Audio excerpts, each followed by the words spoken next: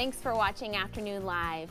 You may recognize our next guest from popular shows like Orange is the New Black and Russian Doll, but most recently you can catch him starring as Tony King in Tyler Perry's Sistas. Sagan? Look, I'm so sorry to spring this on you last minute, but I'm in a bit of a bind, okay? I was supposed to have a meeting with the overseas execs tomorrow, but something happened, so they have to be on the first plane out of here in the morning, so the meeting is tonight. What about your auntie Nanny? You know, I called her. She's already on a bingo retreat with her friends. Babe, I really need you. Well, okay, what time? Because, you know, I got that thing with Karen after work, and, you know, Yeah, me and her. the meeting is not even until 7. So, you know, we can just wait for you at your apartment. Yes? Mm-hmm. We welcome to Afternoon Live actor Branden Wellington. Thank you so much for joining us today. Thank you so much for having me, Ann. I really appreciate it. This is a big week. Season 7 finale tomorrow night. How are you feeling? Are you so excited for everyone to see this episode? I am so happy for everyone to see the episode, but even more so honored. I just completed, my first season as a series regular on the show, and I think getting to this journey has been great, and the people that I've been able to share this journey with has been even more amazing. And I'm really excited. I think there's a lot of drama and storylines still left out there that fans want answers on, and I think, you know, it's gonna present some more questions as well. Ooh, we love that. I mean, it's such a beloved series. What was it like for you stepping into the cast in season 6 and then becoming a regular in season 7? That's a really big deal. You know, this job came at a really great time for me in my life. When I joined the cast in season 6, I was in LA. I was doing stand-up comedy for a little bit, and we were just coming out the pandemic. And so I was fresh to LA. And if you didn't know casting directors at that time, they weren't really calling you in because of the pandemic. So if you had relationships with them before, it made it easy to get into these offices. Kim Coleman Casting, who had known me when I was in New York, had called me in to audition for this role and many others over the years. And I just got a job working at Amazon like one day before this audition.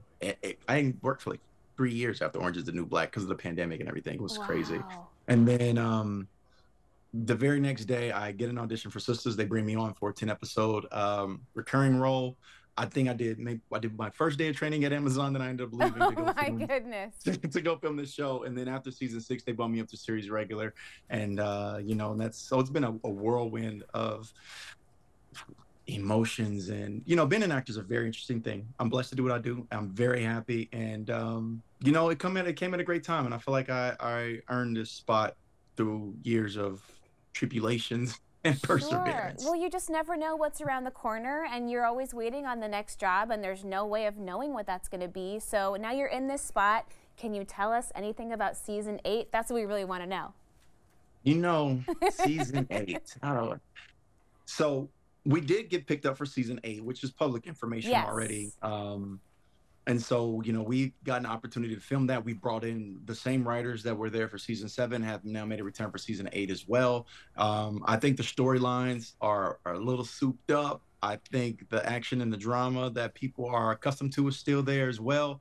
And I think they're also going to just see a lot of character development and new arcs that they hadn't previously seen. Obviously, how much can I say here? You asked me about season 8. I don't want to get you in trouble with the big boss, Tyler Perry. We're not going to break any news here. Season 7 finale is tomorrow night. That's the one you guys got to have your eye on, because there's 21 hours of TV that went into making this episode right here work for tomorrow night. And I think, listen, y'all, it's a lot. And what I love about this show is that there's always somehow, some way, we find a way to where when things are going good, to rock the boat a bit, keep the controversy going. Just when you think a relationship may have picked up all the pieces, there may be another piece that falls apart. And it's like, when are they ever going to get this thing right? And I think this show is kind of mimics life, where you're never going to have everything perfect. There's always going to be something that probably needs to be fixed, needs to be worked on. And you can see us tackling these themes in this show, and also the way season 7 is going to round out. Okay, it's just like life. It's a little bit messy at times, but you find the beauty in it. And hey, I want to mention that we're so excited for you because you were engaged to your beautiful fiancé Meagan, and we cannot wait for you to celebrate this union together. Look at her. Oh my gosh, you guys are such a beautiful couple. You know what? I know most of the beauty is lying on her side of the photo, so I'll be happy to take half the credit, but I know she's 75% of the reason we're a beautiful couple. And right now we're in full-fledged wedding planning mode. She's running out the house right now to go dot some I's and cross some T's. And you know, guys, you never know all that goes into a wedding until it's your turn. Yeah. I want to take time right now and issue a public apology to anybody that I've ever slacked on sending the RSVP back in time. I now know how important it is to get that count. I If it took me know. a while. You are in it, my friend. It's happening right now. Well, hey, we're so excited for you and the success in your career. Congratulations on the engagement, and I hope everything going forward, wedding planning, goes absolutely perfectly for both of you. Hannah, thank you so much. And it was an honor being here chatting with you all today. And remember, tomorrow, 7 p.m. Eastern Standard Time, BET, Sistas. We got this. All right, you can catch Branden in the season finale of Tyler Perry's Sistas. Like the man said, tomorrow it's 9 p.m. for us here on BET, and we'll have more information about Branden on our website at katu.com. We'll be right back with more Afternoon Live right after this.